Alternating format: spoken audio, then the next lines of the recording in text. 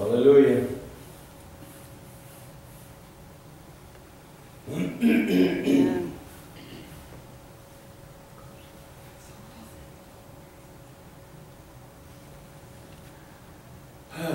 Praise you, Jesus. I was thinking one time we were worshiping, should I ask someone for lodging? No, it's too late now, we're already into it. Well, should I ask one for lodging before I preach? And I sat down and I felt my pocket and I had one. So if I look and sound goofy while I'm talking, it's because I have a lodging in my throat. Hallelujah. So good to see you here this morning. Praise God. The title of this message this morning is, What Happens After the Persecution? What happens after the persecution? Turn your Bibles, please, to Psalms chapter 4.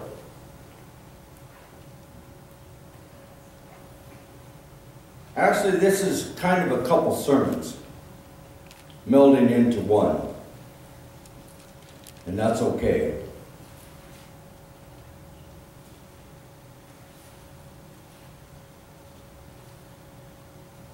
And I want to begin with verse 1 of Psalms chapter 4. It reads like this. David says, Hear me when I call, O God of my righteousness. Thou hast enlarged me when I was in distress. Have mercy upon me and hear my prayer. Thou hast enlarged me when I was in distress. Because it is in the midst of persecution and distress that we're supposed to really be calling upon God. And when we call upon God the right way, so to speak, God meets us there and enlarges us. We've been studying in Jonah, the book of Jonah, how that it wasn't until Jonah was in the belly of the well, of the fish, the great fish, where he hit bottom of all bottoms before he really had an encounter with God and became to be enlarged in his own mind, soul, and body.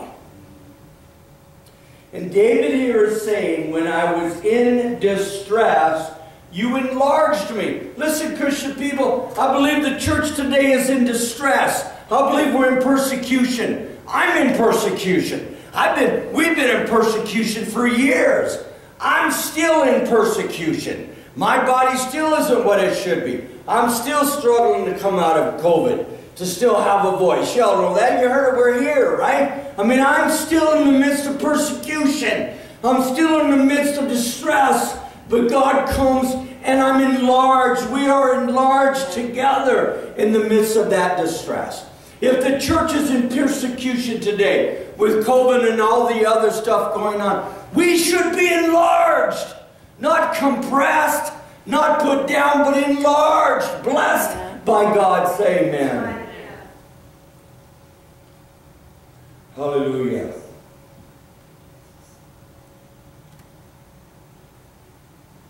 See, I've just never believed in shrinking away from it. Face it. Whatever it is, if it's a problem, it's a circumstance, it's a situation. Maybe it's the greatest despair of all. Maybe it's a circumstance that is so disheartening. Okay? Okay? Don't shrink from it, but meet it head on. Set God before you and then meet it head on. Don't shrink from it. Church leaders shouldn't be saying, I have no idea what to do with COVID. I have no idea what the church is going to look like afterwards. Shame on you. You should be saying the opposite. God is going to increase the church. He's going to enlarge us. If you're right with God through all of this persecution, you're going to be increased. Say amen. Hallelujah. Man, that's good news. Amen. Wow.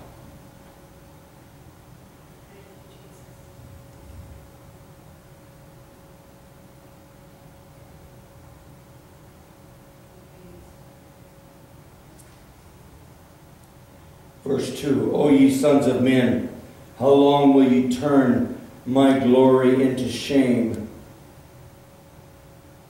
How long will ye love vanity and seek after leasing? In other words, go a wayward way, seek another place. Seek something else other than the Scripture in God for what the church is supposed to look like after COVID. Or what you as an individual Christian being is supposed to look like after persecution or COVID.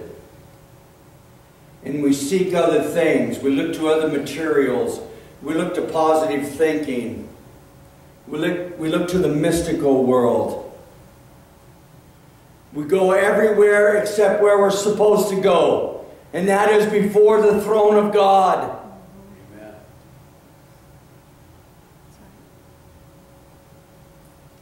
Hallelujah. Hallelujah. Verse 3. But know that the Lord hath set apart. Now get this. This is so crucial. And this is part of the crux of my whole message this morning. But know that the Lord hath set apart him who is godly for himself. God has set apart that individual who is godly. He has set that individual apart for himself.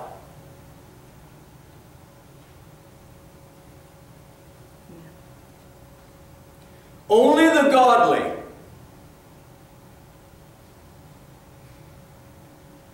I have been set apart for God and for himself. There's an intimacy in that relationship that I'm supposed to have with the Lord Jesus Christ and God the Father. It's not some theology. It's not some religion. It's not even Christianity. It's called a spiritual communing relationship with God. Communing with him. Fellowshipping with him. Knowing and learning and growing and being increased in the things of God. I belong to God. You belong to God. We belong to God. He owns me. He owns you. He owns us. Therefore, we have a specific place in God. Not to be put down, but to be raised up. Say amen. Amen. Not to shy away from circumstances, but to take them head on. To face them head on. Now God is set apart. I'll come back to that scripture here in just a few moments. But know that the Lord has set apart him that is godly for himself. The Lord will hear when I call unto him. The Lord will hear when I call unto him. Now keep your finger there. Let's turn, because I'll come back, because I want to go to 2 Timothy chapter 3. So keep your fingers there. In 2 Timothy chapter 3. I'm going to read this. 2 Timothy chapter 3.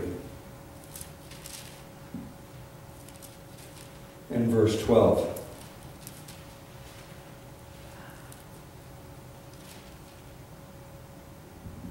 Okay? 2 Timothy chapter 3 and verse 12. Paul here is saying to Timothy, yea, and all that will live godly in Christ Jesus shall suffer persecution. And all who live godly, every single one of them. Okay? Go back. Now go back. Stay there for a second. Now go back to Psalms. Psalms. What does it say? What did he say? But know that the Lord hath set apart him that is godly for himself. Listen, folks, if we're found in Christ Jesus, we're going to suffer persecution. If we've been set apart for the things of God, we're going to suffer persecution. That's right. The church is suffering it right now. I'm suffering persecution right now. You're suffering persecution. All who live godly in Christ Jesus shall suffer persecution. It's going to happen. I want to get back to the title of this message this morning. But what happens after the persecution. See?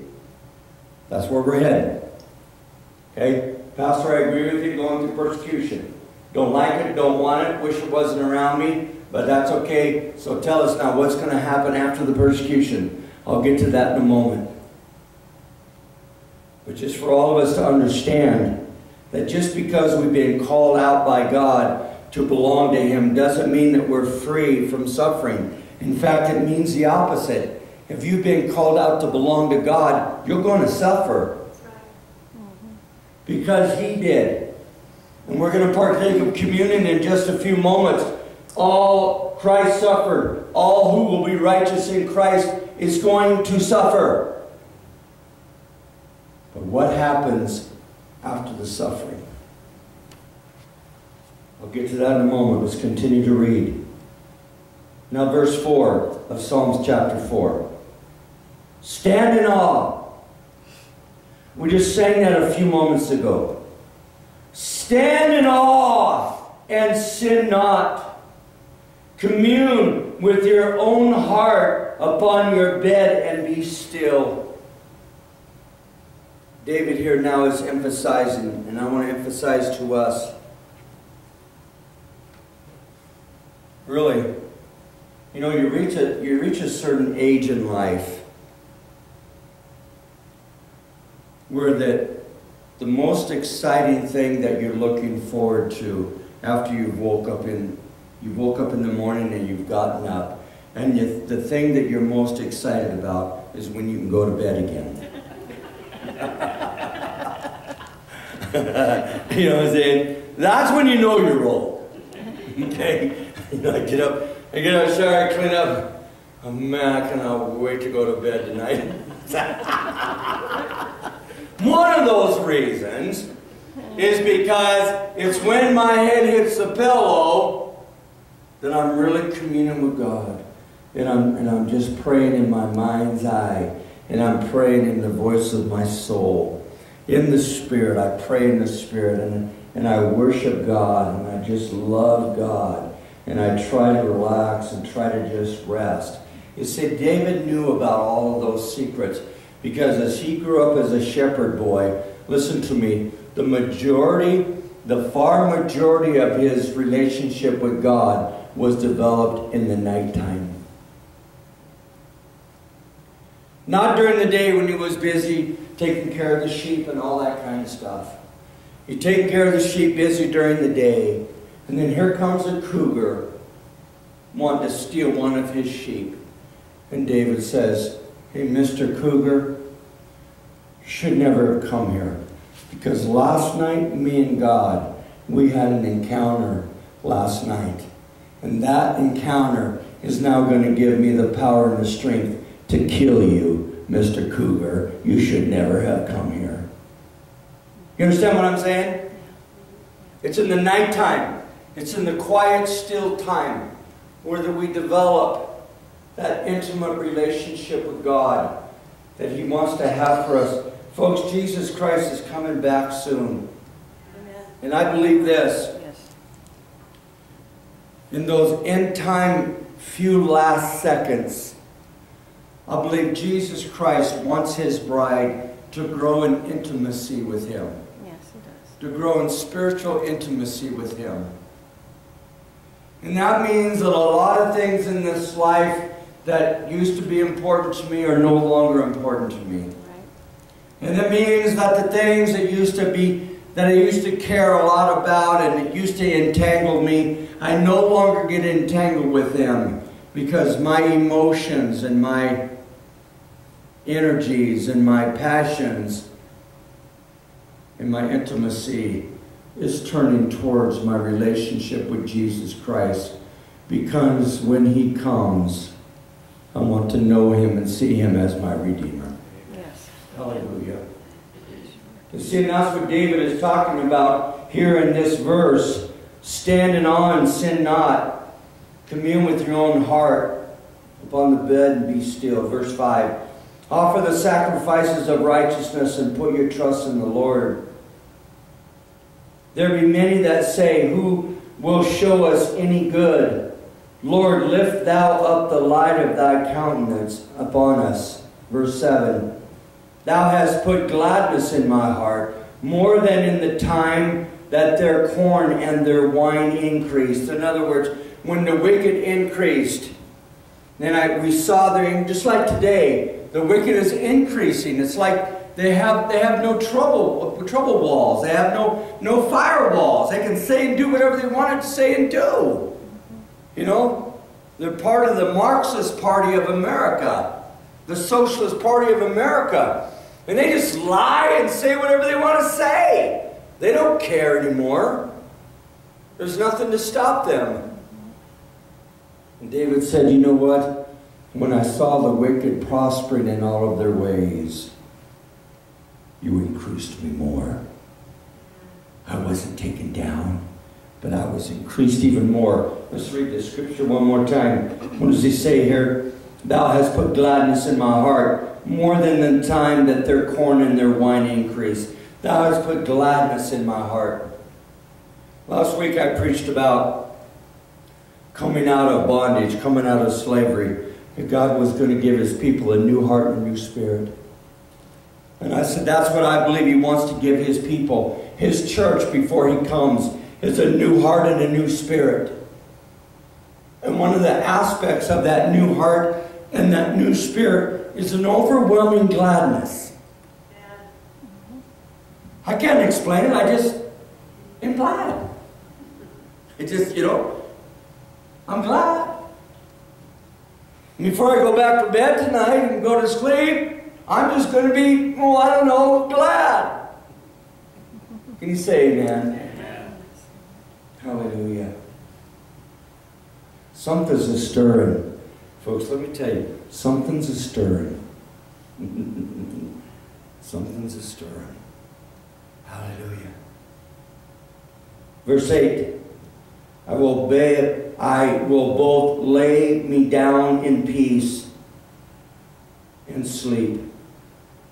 For thou, Lord, only maketh me to dwell in safety. Praise God.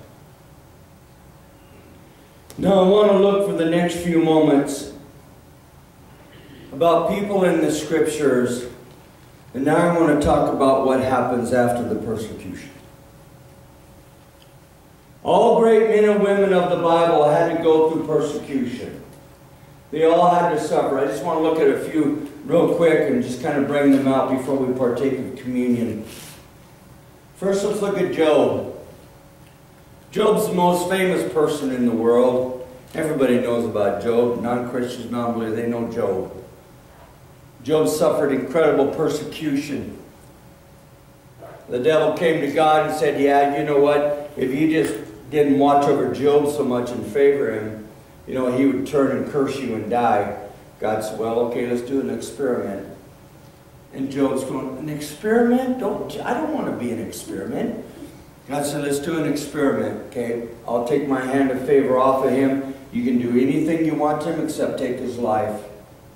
We know the story. The devil did everything that he could except take his faith and steal his soul. And finally there came a point in time where God looked at the devil and said, that's enough. Folks, I'll believe just before Jesus Christ comes, he's going to look at the devil and say, that's enough. I'm calling my bride. That's enough. No more persecution. Amen. So what happened to Job after his persecution? We know the story. God doubled all of his wealth from what he had before persecution came. God doubled Job's wealth. Let's look at another one. Let's look at Joseph just for a moment. Joseph was the 11th son of, was it Isaac? Jacob? Yeah, Isaac. Sold into slavery as his brother hated him. Poor Joseph, as a young boy, sold into slavery. Then was sent to prison. Suffered all kinds of persecutions. But then one day God said, that's enough of that. Now I'm going to begin to show you favor. And he called Joseph out and gave him favor with the king of Egypt. We know the story. And so Joseph was so smart and so diligent, and God was blessing his efforts so much for Egypt that he became more and more powerful. The second most powerful man in Egypt, except for the Pharaoh. One day his brothers came to him, not knowing who he was, begging for food. Joseph kind of toyed with them just for a few moments and said, "You don't know who I am, do you?" They said, "No, we don't know." He said, "Look at my ring. I'm your youngest brother." And they fell to their knees, began to weep. Joseph said, "Don't cry, stand up. It is for this hour, this moment, that God has chosen me to bless you. You thought you were doing me harm when you sold me into the slavery, but God has chosen me to bless you instead." What happened after all of Joseph's persecution? He became an incredible blesser for the kingdom of God. Amen. Hallelujah. Let's look at Noah just for a moment. What was Noah's persecution? It took about 100 years to build the ark. For 100 years, Noah put up with laughing, mocking, jokes, criticism, all kinds of revelry, people spitting on him, throwing alcohol on him as they go by, tease him and make fun. They had no idea what he was building. For 100 years, Noah put up with that garbage. And then the day came when all the animals were safe. He shut the door and the persecution was over. All those others drowned as the earth was covered in water, and Noah and his family and the animals were saved. Moving on after his persecution to populate the rest of the earth through his children, and he became Noah a great blesser of the things of God. Yeah. Hallelujah. Let's look at Daniel, Shadrach, Meshach, and Abednego for a moment. We looked at them just for a little bit last week. They were taken into slavery by Nebuchadnezzar. Daniel, Shadrach, Meshach, and Abednego were very, very smart, intelligent men. They knew how to govern. Nebuchadnezzar conquered Jerusalem, burned it to the ground, took 10,000 Israel slaves, those guys included, took them back to Babylon into slavery. But gave these 4 men offices and jobs to do. We know the story, don't we? They were very good at what they were doing. But then the Egyptians tricked Nebuchadnezzar the king and made him create his own laws that would catch Daniel and the other 3 not bowing and worshiping the idol. And they knew that that would bring death to those 4 Israelites.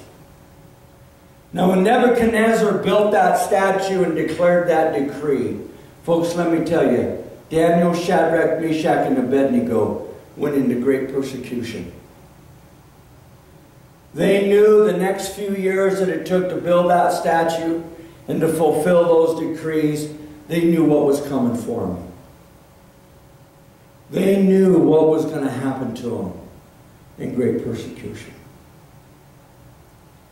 But then one day, when Nebuchadnezzar was about to climax the persecution, he threw Shadrach, Meshach, and Abednego in such a fiery furnace that it killed all their soldiers, that threw them into the fire, killed them dead.